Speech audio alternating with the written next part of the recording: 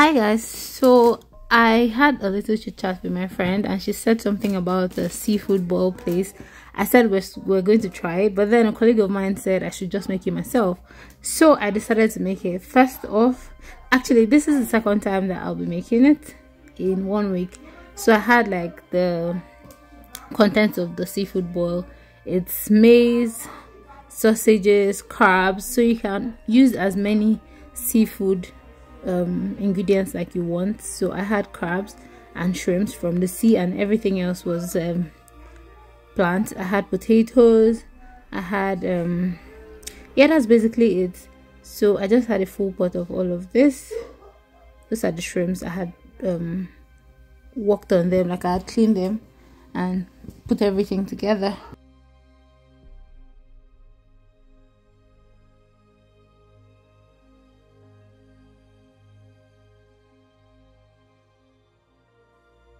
So after I had everything in the pot, I added a mixture of peppers, onion and ginger, and paprika is the pepper that I use, so those long peppers.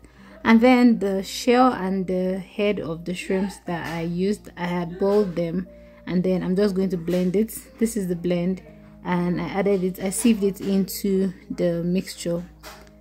And then I added seasoning of my choice. I added actual hot peppers, I added lemon juice and brought everything to a boil. So for this quantity I used 2 lemons. This are them, and then I mixed everything together and turned on the heat. I let it boil for a couple of minutes. So this is seasoning cube that I'm adding. I added seasoning cube, I added a bit of salt, and that was it. I left it to boil, and then on a pan I melted butter. So this is like a whole chunk of butter. You know how the butters are in the store. I don't know the quantity, so I'm African, so obviously we usually let our ancestors tell us when to stop putting spices in food. I did lemon zest, just grated the back of lemon to give it that taste. Melted the butter. This was on low heat. Melted the butter, added my spices, which were peppers, like black peppers. I used black peppers. I used paprika. Paprika is what actually gives it the color, so I used paprika.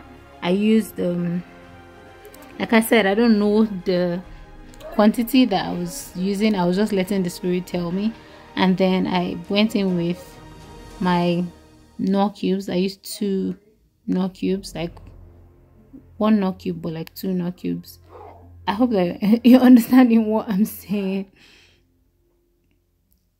This is the black pepper that I added.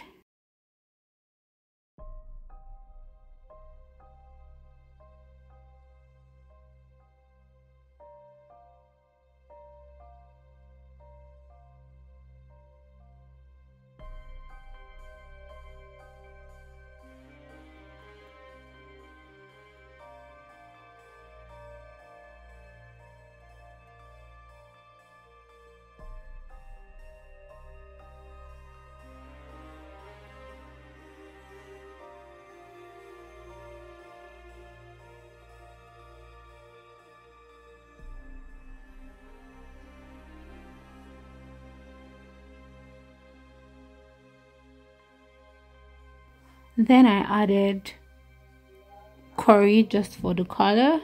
So you can add spices as much as you want, like the variety you want. I typically like my food very spicy and very tasty, so I added all of that. This was cooked. I let it cook for a little bit too long, so some of the potato became mashed, which made the mix sort of like a porridge. I put the sausages in the air fryer for like 3 minutes just because I wanted it to be crispy, and then I put everything into this serving bowl. I'm just going to let you see this. I boiled egg and added egg into the boil mix just so that it is saturated with the juice of the boil. So this is me pouring it into our serving bowl.